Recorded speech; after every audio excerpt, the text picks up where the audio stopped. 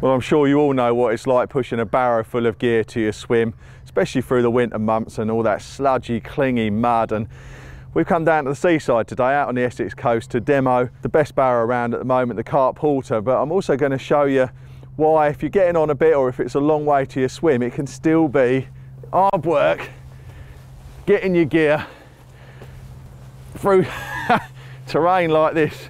Deep old sand. We've got 90 kilos loaded onto this Prestige Cart Porter in the form of batteries. It's a lot of weight, believe me, and if you're like me, you're not getting any younger and you're certainly not getting any fitter, then you need to start thinking about making your life a little bit easier. Those carp always seem to be further away from the car park every time you go fishing, and if you've done it like this for a few years, give yourself a break. I'm going to show you something next a little bit special that will take a lot of the pain, sweat and tears out of getting your gear to the swim. Now this is where it's at. One-handed driving through, although it's a beach and obviously you're not carp fishing on a beach, believe me, having pushed the other barrow, this is a lot worse than thick clinging mud, and this is pulling me along. So we've got 90 kilos of batteries on here, which is more than adequate as a compensatory carp fishing load. You know, that's it's my body weight, 90 kilos. It shouldn't be, but it is.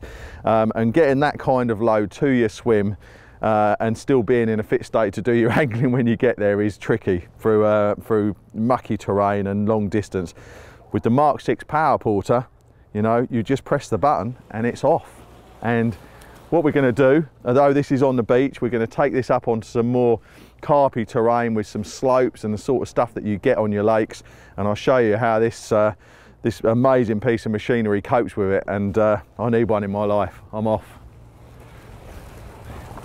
Well, similar scenario. We've got the Cart Porter loaded with 90 kilos of batteries, and this is a hard standing gravel track, but my God, what an incline. And it might look extreme, but I fish a couple of lakes with slopes of this kind of magnitude, and talking while I'm doing this is like being on the treadmill and having a conversation with the girl on the one next door. It's hard work. I'm going to try and get this to the top of the slope, and then I'm going to go for a cup of tea somewhere, because this is a killer. I need the MK6 in my life.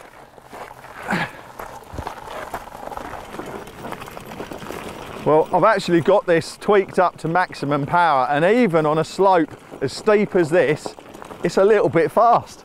It's an amazingly powerful motor on this, and one-handed flyby. How about that? So I'm just going to get this bad boy up to the top of the slope, and then I'm going to show you some of the technical details up close and the key things that make this product so good. But an absolute breeze.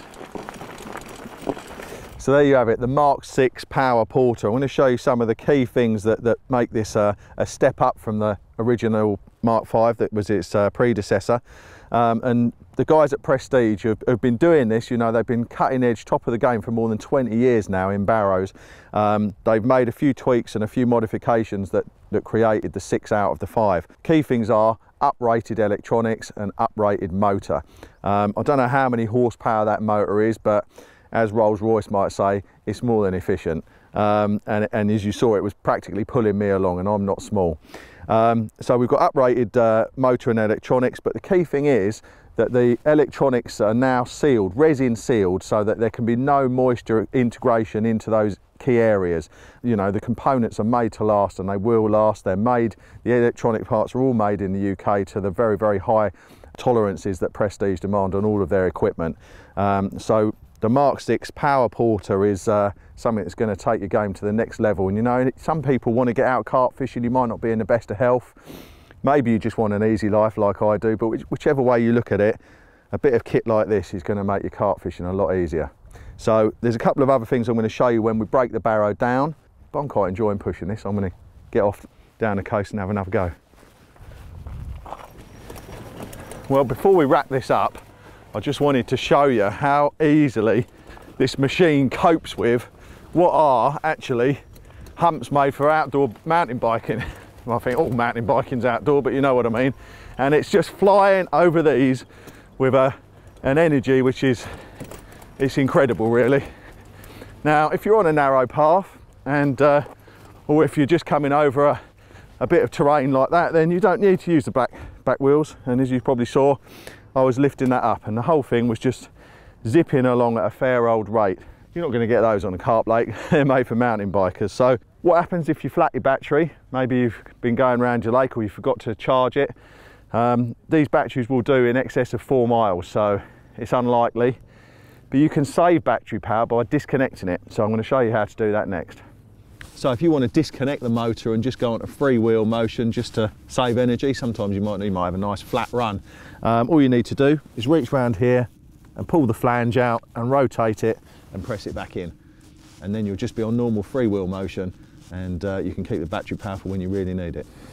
The last key difference between this and the Mark V predecessor is that you can take the entire wheel and motor unit off, so it's one independent unit. So if you haven't got a massive van like this and you're putting it in the back of your car, it's a lot more manageable.